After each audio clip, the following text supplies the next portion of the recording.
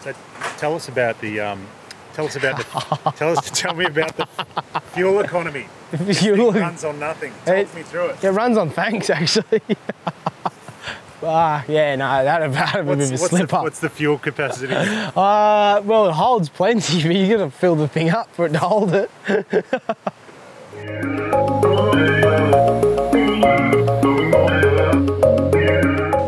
Tom, Chippy, and I fish out of this Seacruiser Bulldog.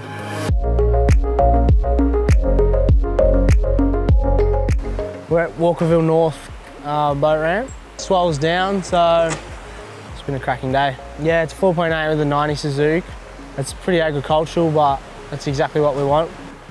Yeah, like the ability to get in close to land is really good. Like we just have to pump up the front, and if we're within 100 metres, we can normally dive like real close to that coastline. And yeah, the Bulldog is quite wide inside, so we can really like fit 3 people diving and a pump up the front with hose and all your gear. So I do like having the ability to take a lot of gear and still have plenty of room to get around and not have walking over stuff.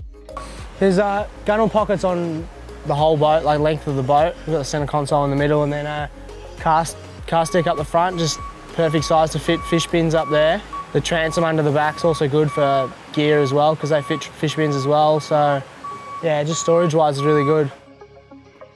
Yeah, the bottom and side sheets are constructed with 4mm plate. Bulldog's got a 90 litre tank, which runs really well with the Suzuki.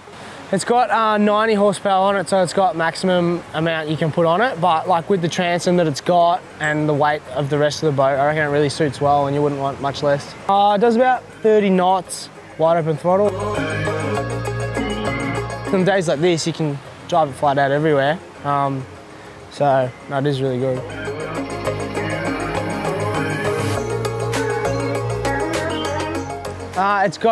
We put a cav plate on not long ago, just to give that arse a bit more lift. I know it doesn't look that good, I hate the look of it, but it has helped. It's just given us a bit more trim and substantially better hole shot when we are diving in close.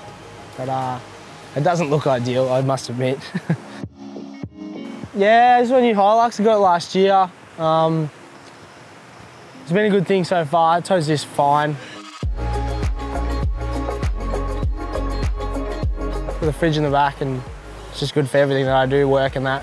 So the boat, I think the boat comes in at about just under a tonne, and then we've got about 350 for the trailer, so it's a heavy boat for the size it is, but it's fine to get around, and the ground that we cover, it's good to tow around, so I don't mind doing plenty of Ks to get to places. We do fish like offshore a bit in it, and I think it handles really well. Like it pushes water. You do get a bit wet when it is coming like side on, but I think that's the same with every other centre console. So back in Sereno and that, we fish a lot of the whiting and flathead and squid, but I just like the ability to fish the whole pretty much 360 out of the boat. And like it's really quite stable at rest, so you can get up on these back corners and fish up there. And I just like the ability to have, if there is stuff up the front, you can fish down the back and vice versa. Yeah, it's got a 14-degree deadrise as well. I'm running a Lowrance sounder. Yeah, it's been really good so far. Hopefully maybe I'll get a bigger one down the track. There's 2 rod holders on either side, and then we just like sit in snapper racks at the back when we are fishing at anchor. What do I love most about it? I think it's just like the ability to do everything in it. Like there's not much I miss out on. So yeah, it's a big little boat, so I'm happy with it, yeah. And it's like super comfortable, stable, yeah, no complaints. Richo's done a great job. Yeah, Richardson Marine down in Warrnambool, they're great to deal with. We've had no dramas whatsoever. Not that there's been any issues, they'd fix it up, I'm sure.